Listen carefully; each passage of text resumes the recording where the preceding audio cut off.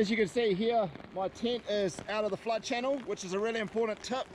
So when you're pitching a tent, for obvious reasons, choose convex ground where it's got good drainage around it. It's high, so if it does pool around you, you're going to be sweet as. But that just goes to show, you know, 200 mils, you need to really think about your campsite selection. You can't just throw it down and be lay and pray almost. The old copper spur Big Agnes going okay after using the TR2 Plus Cedar Summit, which was a brand new tent. This one has been used and abused, and she's been on a few rides. So she's starting to leak like a sieve. So I'm doing all sorts to try and prevent the water ingress. But yeah, this rain, when it's heavy rain, you really got to think about what you're doing.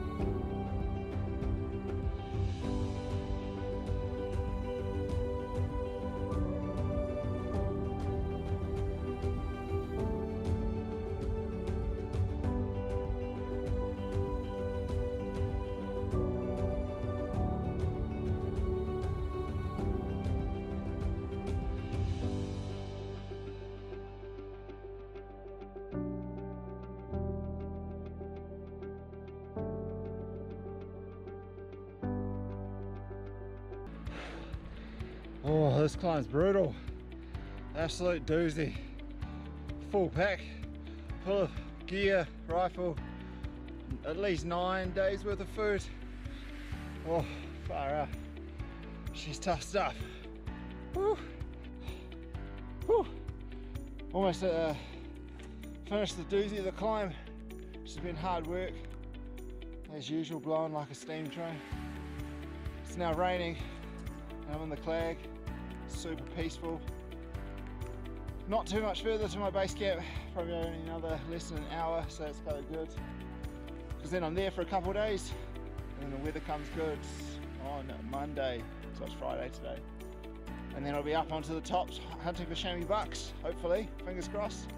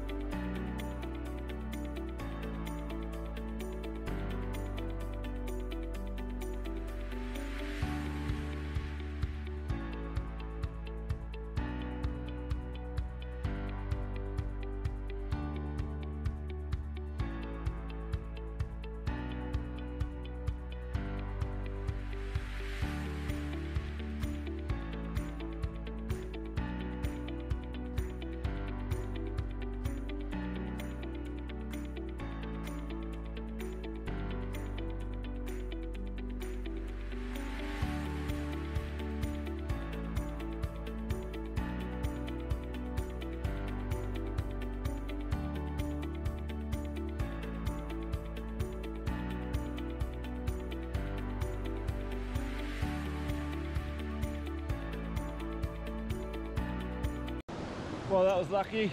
I was heading out the wrong spur. Visibility was good enough so I could see that spot height that I was looking for. I kept thinking that it was this other one, but it was not. So it's up that way. Got the right spur, got on the right route. I was a bit lucky, otherwise it would turn into a doozy. Sweet, so head up there, clay's starting to roll over, it's not ideal, especially for route finding. So I'll assess as I go along. If I can't find the route, I'll just base camp it up and then just hunker down.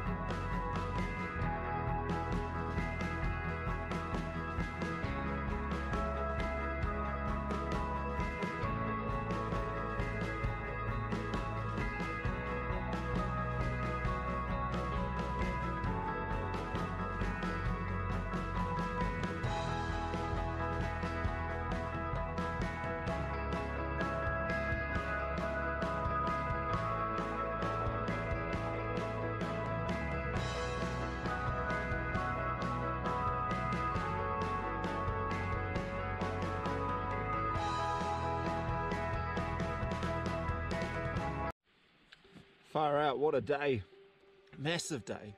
So glad to be in the tent right now. Just had a feed of Radix, so 800 cows.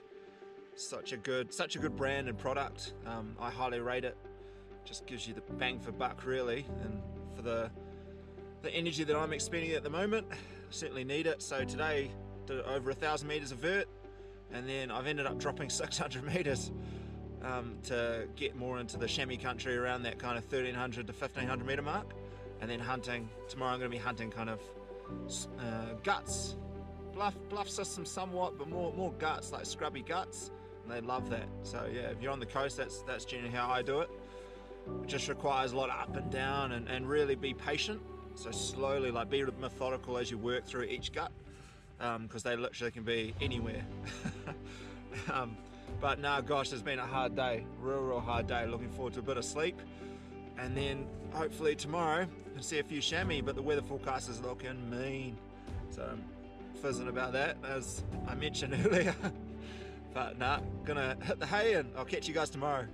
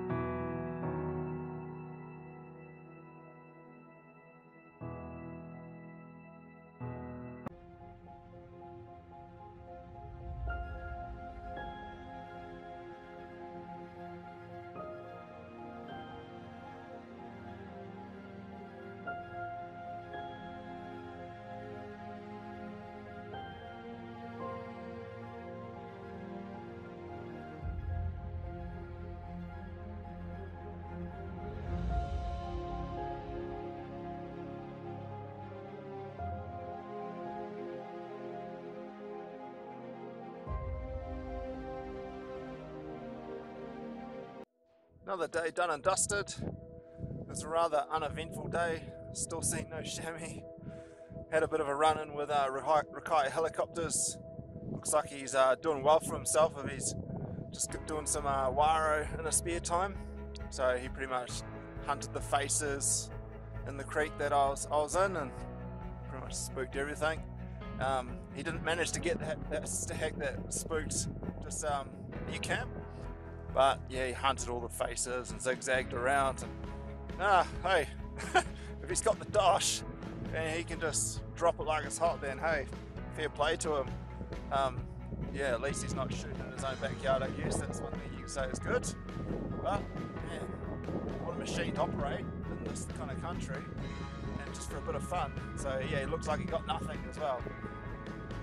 Yeah, so a bit dejected, a wee bit, still see no chamois, no buck, so the search continues for a second 10-inch buck. But hey, that's what hunting's all about. It's all about the challenge. That's what I love about it. It doesn't just come easy, especially on the coast. So tomorrow is going to be a bit of a mystery whether or not the bush is going to play ball or it's going to be just an absolute slog getting down to the valley floor. And then if someone could hook a brother up and give me a ride over to the other valley where my truck is, that would be awesome. But hopefully I don't have to wait too long. I'm hoping I meet someone along the track or something and just get chatting. Yeah, sweet as. So I'm going to retire again, and tomorrow's going to be pretty boring. I don't think I'm going to see anything on the walk out because it's pretty much only a couple hundred meters and then into the bush and then just deal with it. Alright, evening team. Catch.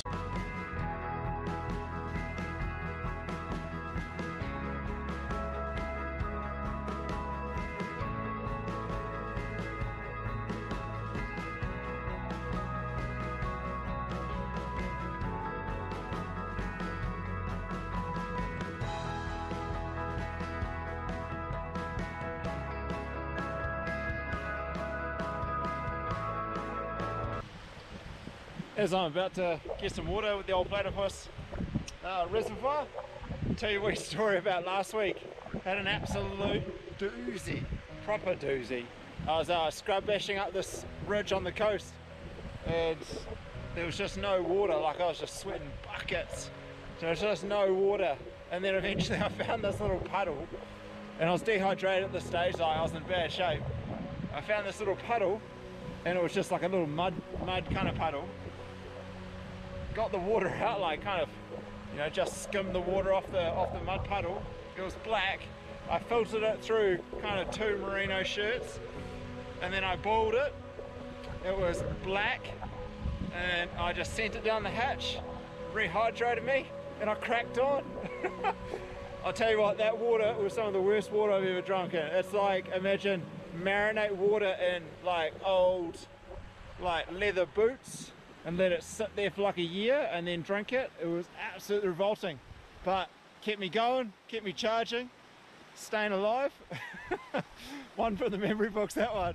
I didn't film it because I was in bad shape, but anyway, good stuff. And then another story as well, like on the last big mish, I did get picked up, which was freaking awesome. So I was tactical about trying to hitch a ride back over to the other valley, and I was like, right, I'll get a ute. I'm sure a ute will pick me up. So this sedan went past. I was like, no, I just pretended like I was playing my pack. And then a ute was coming over the bridge. I put my thumb out, picked me up first time. What a lad. That dude was a lad. Freaking awesome. But no, it all worked out in the end. But I got badly sunburned on that trip as well. Took me about bloody 2 weeks to get over that sunburn. Man, I haven't been sunburned like that in a long time. I'm brown skinned, but that toasted me, that snow day. Far out, that toasted me. Sugar. But anyway, right, tensile set up. That's the go. Gonna tuck in, get a feed going, and then just rest up. And then hopefully tomorrow the cloud clears and into it.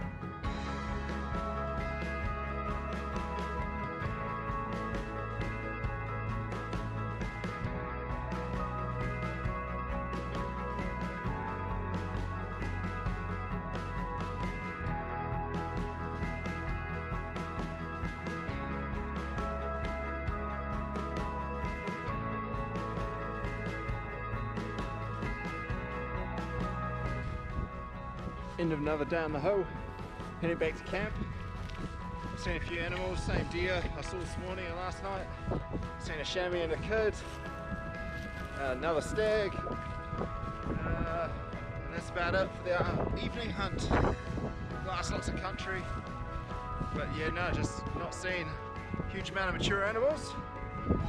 So tomorrow I'm going to walk out, a bit of hard yards, last chance buck. I'll hopefully just see some mature animals. That's more what I'm after. Try to see some mature animals, but pretty slim pickings. A bit disappointing. So much country being blasted, moving through. But nonetheless, it's bloody awesome, eh? Bloody awesome to be in this country. Just enjoying the beauty of this landscape, recharging the soul. Frickin' awesome. It frickin' is awesome. If only I could turn the camera around. Be clear as day where I am. Yeah, nah, good as gold. Oh well, guys, I'll catch you tomorrow.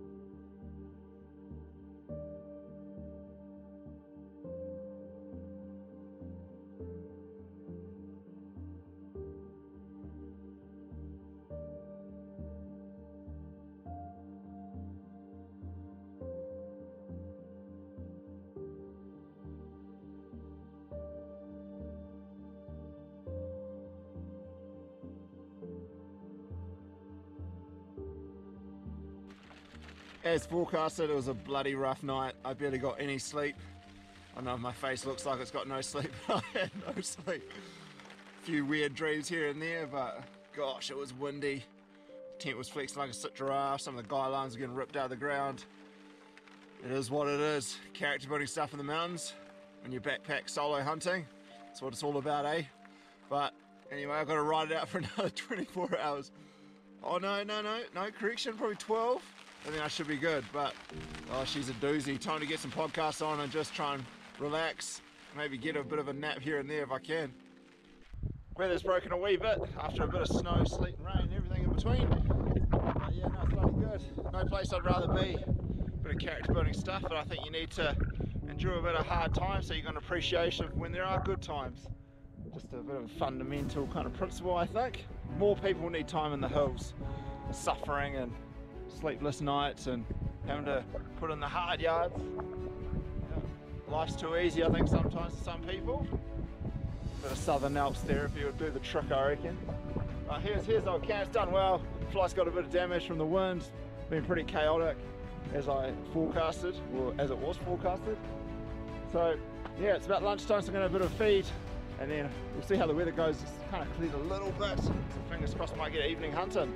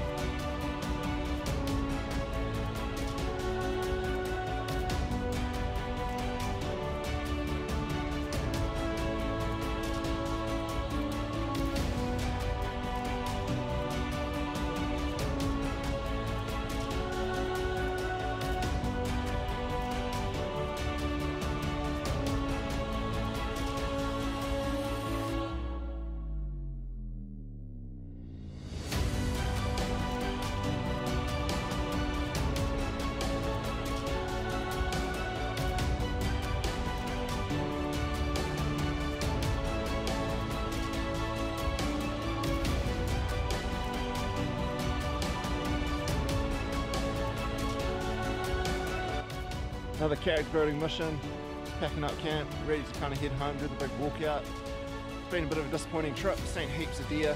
It's all just been spikers, hinds, 3-4-year-olds, nothing mature at all. I've done heaps of miles and covered lots of country.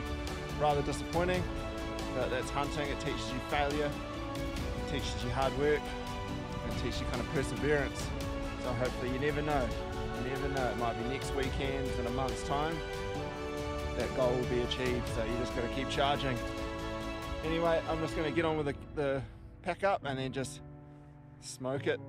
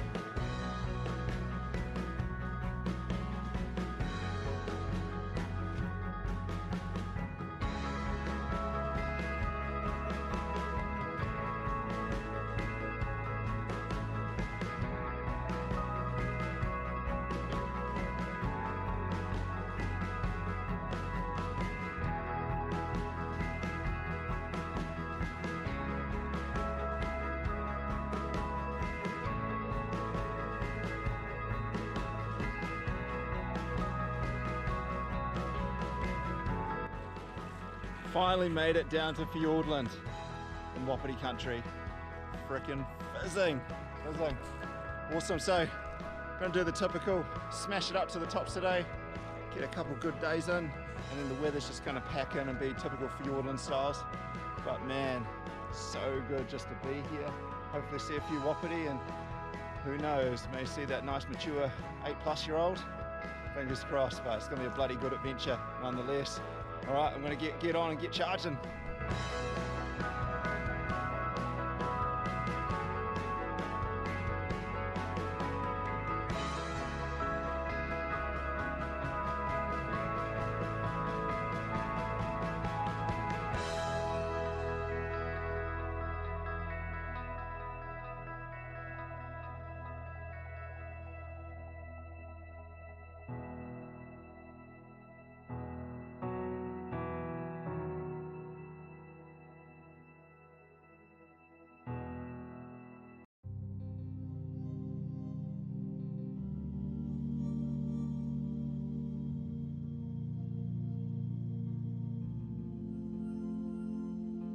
So far I'm getting the old Fiordland experience.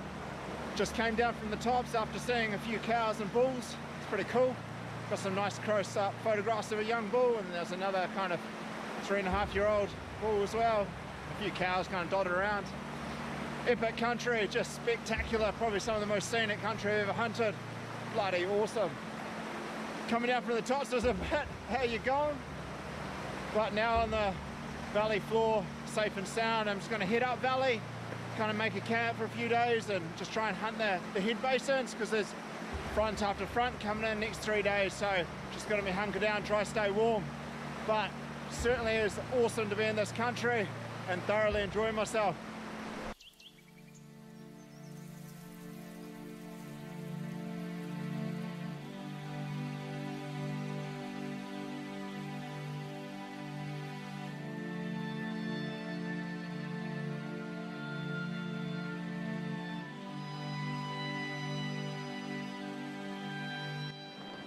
Well, I'm definitely getting the Fiordland experience. Wet and wonderful. Got the tent set up with the fly. Got a trench dug out so it doesn't flood, because everywhere around here is pretty soaked. Trying to find a good dry campsite. It's premium, so you might do a bit of work. Kind of picked a bit of high ground, so there's a few flood channels around it, so that's going to help. But nonetheless, it's been a pretty good trip, real interesting. Kind of a few take-home points is Wapiti are way bigger bodied than reds, so you've really got to adjust your eye. That's probably a big takeaway. Another thing as well is they really just hunker down in the feed. So they're nowhere near as alert as reds. I guess that's probably because of hunting pressure, but gosh, I was watching one bull yesterday just tuck in for a good 10 minutes, like one spot. All I could see was this rump and he was just tucked in. Yeah, super interesting. Another take-home point is they don't care about the weather because they are so used to it. So like when I was at the head basin yesterday, seeing, you know, a good 10, 12 cows and a few little hinds in there as well, but they just didn't care. It was humming rain and they just kept on feeding. So yeah, if you ever come to Fiordland, probably two take-home is the body is way bigger, so you got to adjust your eye, and then they will feed at any time in the day, no matter the conditions. Well, typically like deer time, but if it's raining, they're still going to be out feeding, not like reds where they might be tucked up and can't be bothered. But yeah, very interesting. Nonetheless, I'm going to get back into the tent and try and stay as dry as I can, because tomorrow is going to be a doozy.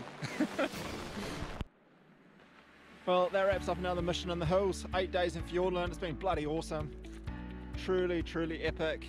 Getting up onto the tops, just spectacular country. You can't beat it. Ridge lines are just crazy. The contours don't do it justice. Gosh, there's some stuff that just looks absolutely gnarly, but you can do it. And there's other stuff that looks similar on a map, but no chance at all. But man, it's been awesome just seeing Wapiti up close. So I got up close to a few of those bulls and then heaps of cows. Bit disappointing, there's quite a few more cows than bulls. But hey, I guess you just got to work the block and kind of find them where they are. It's a bit different after the bugle. But yeah, definitely body sizes are way bigger than a red. Their behaviour is slightly different because they're not hunted as much, so nowhere near as alert as red deer on public land that's easily accessible. These little bastards. Bloody sandflies. I could sum them up with one word that starts with C, but I'm not saying that on this video. But nonetheless, it's been bloody awesome. Character building stuff. Last few days it's just been thunder, lightning, rain, sleet, everything in between, so it's been absolutely epic. Just been trying to stay dry. The sun came out for the last couple of hours, so I dried all my kit out. Got my camp set up there. Gonna get picked up in the boat tomorrow, and then it's just back, refurb, and then thinking about the next mission, which will be just around the next corner. But until then, team, I'll see you next mission.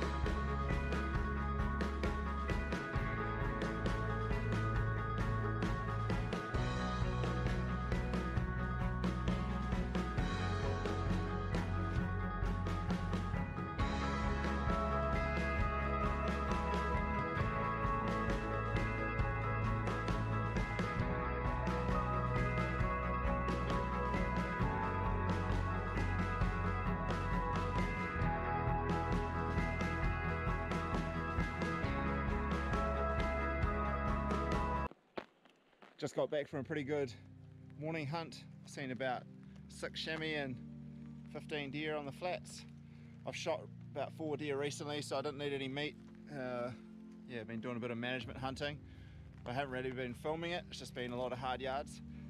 But while I'm just resting up, it's about to hum down with rain, I thought just a bit of story time, why not? So in this year, so April 2022, I was over on the coast and I was going along this pretty gnarly ridgeline, and there's this section where you don't want to slip. So I didn't want to do it, so I down climbed it on the way in, and then on the way out I was like, I really don't want to do this, because you slip, you're in big trouble. So I was searching, couldn't find a route, so I was like, I have to do it, otherwise it's a mammoth route to go the other way.